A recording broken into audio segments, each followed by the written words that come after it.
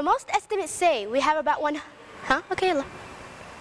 So most estimates say we have about 100 billion brain cells, and 10 times that many.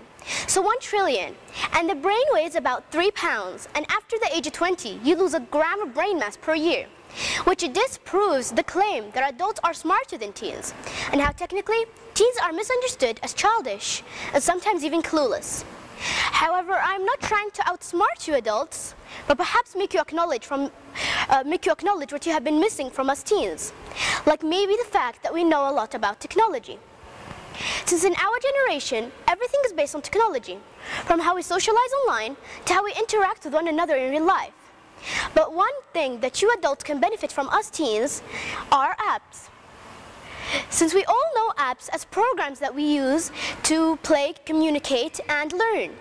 But they can be used for our everyday life and for reasons that we didn't know of before. Like Duolingo. Now Duolingo offers you the best way to learn a new language in up to 3 months, giving you multiple languages and different levels while also having different levels. And secondly, we have All Recipes Dinner Spinner. Now this app allows you to pick a nice recipe for your family when there's nothing left in the fridge. And it's so simple that all you have to do is pick an ingredient, then pick the recipe. And it's simple as that. But the apps can also be used for businesses, like even Spiegel, the founder of Snapchat. And he invented the app when he was with his friends in Stanford University, and it turned out great since he is now the youngest millionaire at only 21 years old. So with a teenager in the house, could you be getting yourself an advantage? Well, on the other hand, have you ever asked yourself if you are passionate? Since as the saying goes, as the older you get, the more you care about money and the less you care about normal things. However, this doesn't apply to all adults, but it is very common. And one way that you can break this stereotype is by hanging out with your teenager. Since by hanging out with a teenager, you can become more kind, loving, and patient. Since we can be a handful and you can learn from our mistakes. And some activities that you can try are playing games.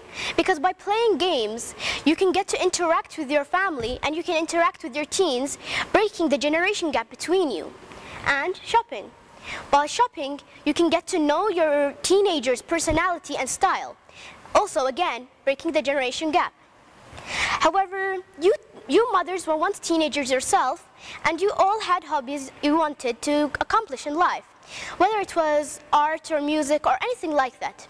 But I'm just here now to tell you that you should never stop with your passion or anything like that. Let's take this artist for example.